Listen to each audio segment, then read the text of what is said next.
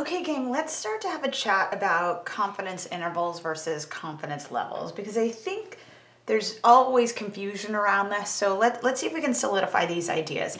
So there can be some confusion around the difference between a confidence interval and a confidence level. A confidence interval is a range of values that is likely to contain an unknown population parameter. All right, and we're estimating this parameter. So when I say, hey, we have a confidence interval, that's the things we've been doing in various examples where you have a comma, or not a comma, you have two numbers separated by a comma, but you have a low and a high number, right? So we'll say we think the parameter is between this number and this number. So in proportion land, it might look something like 0.43 to 0.48, right? So somewhere between 43 and 48%. That's where I think the parameter lives, the proportion parameter. Where in mean land, and again, I'm making these numbers up. Mean land, it can be anything. So maybe it's like 57. Ooh, that doesn't look like the greatest interval. All right, so let me just make up some numbers like 57.5 to 82.4, something like that. I have no idea what these units would be or what the context is because I'm just making numbers up. But that's the interval where we think the parameter, the population parameter, if again in proportion land, we would think the true proportion was between 43% and 48%, or if we were in mean land, we would think the true average mu was between 57.5 and 82.4, whatever those numbers would be.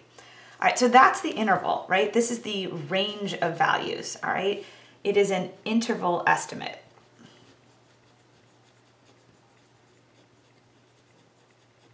Right, we always start with a point estimate, a statistic, and then we add a margin of error to get to our upper bound, and we subtract a margin of error to get to our lower bound. So we start with one number, add a margin of error, upper bound. Take that one number, subtract a margin of error, lower bound. All right, but for level, if you draw a random sample many times, a certain percentage of the confidence intervals will contain that parameter. This percentage is the confidence level, but I want to reemphasize that you have to repeat this process many times, meaning you have to have many confidence intervals. So in this case, the confidence level is not the probability that a specific confidence interval contains the population parameter. So this level does not apply to this one individual confidence interval. It applies to the method. Again, it applies to if we repeated this process and drew random sample after random sample after random sample and got confidence interval after confidence interval after confidence interval. A certain percentage of those confidence intervals contain the parameter and a certain percentage are wrong.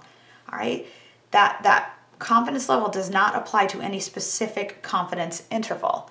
All right, so this next paragraph is fun. It says the confidence level represents the theoretical ability of the analysis to produce accurate intervals if you are able to assess many intervals and you also happen to know the value of the population parameter, which is something we rarely know. All right, for a specific confidence interval from one study, the interval either contains the population value or it does not. Right? I've mentioned it's binary. You either got a good interval or you do not have a good interval. All right, there's no room for probabilities other than 0 or 1. And you can't choose between these two possibilities because you don't know the value of the population parameter. All right, so we very rarely know this. Right? So that's why on any individual interval, I don't personally know if this was good or bad, but those are my two options. This either contains the parameter or it doesn't. I just know if I repeated this process over and over and over again, and I got interval after interval after interval, then a certain percentage of these confidence intervals will contain the parameter. Okay?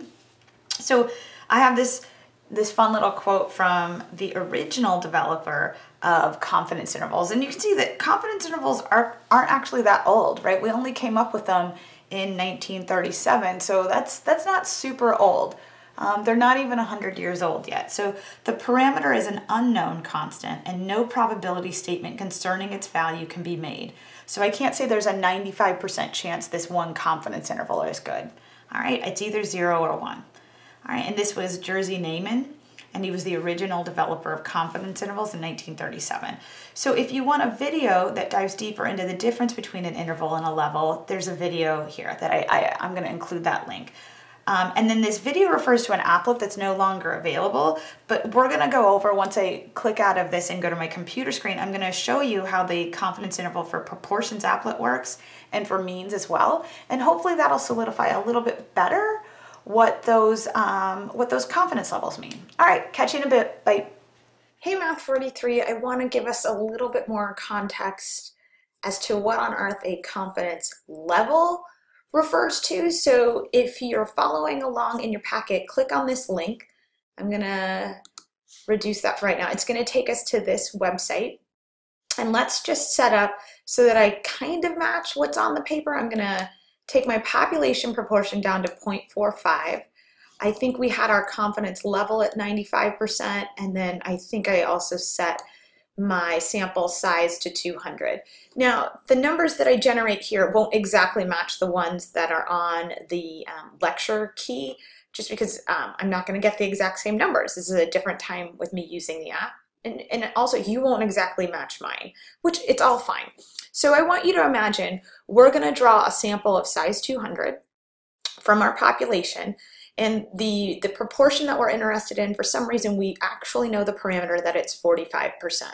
And in the real world, again, the only way to know that it's 45% is to actually run the census, but we're going to pretend we knew that.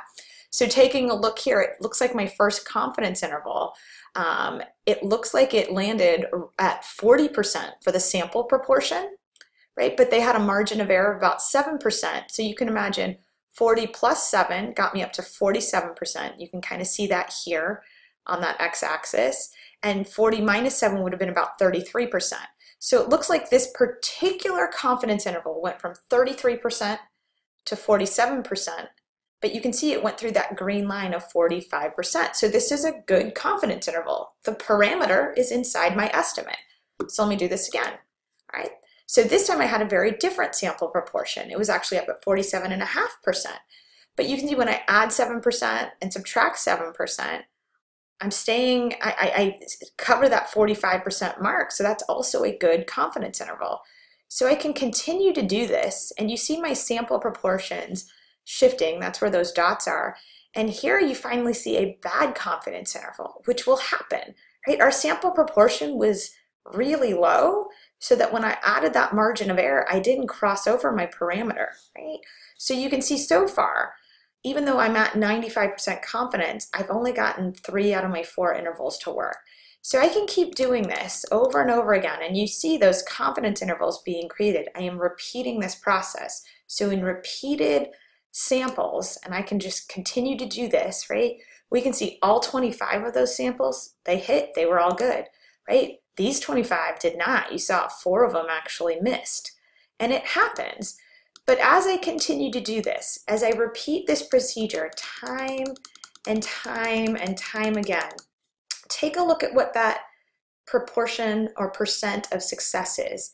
This number is getting really close to 95%.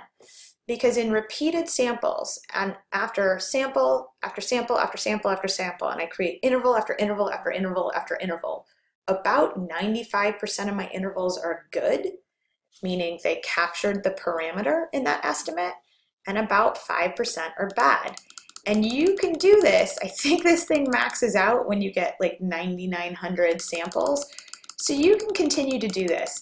But I'm actually not even that interested because I've got the law of large numbers on my side. I know that's how this is going to play out. So, okay, that's what the confidence level has to do with. I don't know on any small scale if one individual interval is good or bad when I've constructed it and I'm looking at it. I just know that the method I've used to construct this estimate works about 95% of the time. So in repeated samples, I know about 95% of my intervals are good, meaning they captured the parameter. It was a good estimate, and about 5% are bad. All right, so again, you can just kick this out till you're blue in the face. Again, it's not super interesting, and I'll stop doing that, but you can see I'm pretty close to 95%. All right, and that's what we saw happen over here. I think I actually did go pretty darn close. I got to, 9,900 samples when I did it, and it was about 0.945, so really close to 95%, okay? And so that was our look at proportions. Let's go try the same thing with means. So let me go light this up. All right, and let me head back over here. So I'm gonna do a confidence level of 95 with a sample of 75. And let's see what this looks like. So we got 95 and I'm gonna go sample size of, wait for it, 75, there you go. All right, and you can see the population distribution, right? That approximately normal curve, it's pretty spread out. And then you can see our sampling distribution, it's a lot less variable because if you remember from chapter 7, the standard error is smaller when you have a larger sample size, right? We keep taking that formula from chapter 7 was take the standard deviation from this guy, right, and divide it by the square root of n. That's why you see it getting that much smaller. All right, here we go. So let's see, I took my first random sample of 75, right? You see all those little data values. And they said, well, the mean is right here, okay? And that's looking pretty good, all right? And then you can see here, this random sample, looks like maybe I had an outlier up here. It sent my sample mean here, because the sample means are wherever the dots are. But you can see on my confidence interval, even though my sample mean was here, the lower bound just crossed over that green line. So that was a good confidence interval, right? This one was, the sample mean was right on the money here. All right, here, again, the sample mean is looking, again, right on the money, because even though you had these large low numbers and these large high numbers, they kind of balanced each other out, right? So there's the sample mean, add a margin of error, subtract a margin of error, but I covered the green line, which is my population mean. So let me do 25 of these. So far, this is all looking pretty solid, right? I'm hitting it 100% of the time. All right, now we ran into some problems. You can see my sample mean here was a little bit high. So when I headed out, when I got to my lower bound of my confidence interval, it didn't quite pass over the green line. And here, my sample mean was really high. So you see it's just missing on all fronts here. And that's taking me to about a 94% confidence, or 94% of my intervals are good so far. Even though I'm running at a confidence level of 95, I'm a little under that, and that's fine. This law of large numbers gets me to 95%, not the law of small numbers, and I've only done this 53 times. So let me keep running these, and you can see I'm getting, yeah, this is pretty good interval, but a pretty good batch, one of them missed, okay? If I do another one, pretty good batch, one of them missed. So I can continue to do this, right? And you can start to see where is my percent, or my success proportion. It's at 95%. And that's not by accident. That's what the 95% confidence level is referring to. It's saying if you take sample after sample after sample after sample and create interval after interval after interval after interval, which is exactly what I'm doing here, right? I'm making a ton of intervals. About 95% of them will cover that green bar, that parameter, and about 5% will miss. So again, you can do this for as long as you want. I think the app will kick out at around 9,900. And you can click on any of these and see your individual data values. But that's what we got going on here. All right, so initially when I ran mine, when I screenshotted it for your lecture key, you see I was at 92%. But then I maxed that bad boy out. I went to 9,900. I clicked on it for quite some time. All right, and then you see 95% of my intervals contain the population parameter. And that's what the confidence level has to deal with. All right, so I hope that helps a little bit with what I'm talking about when I say confidence level. It means if you repeated this procedure, 95% of your intervals will capture the parameter and about 5% will miss. And you don't know, when you're creating your own confidence interval, you don't know if you have a good one or a bad one. You just know the method you're using works about 95% of the time. All right, thanks gang, bye.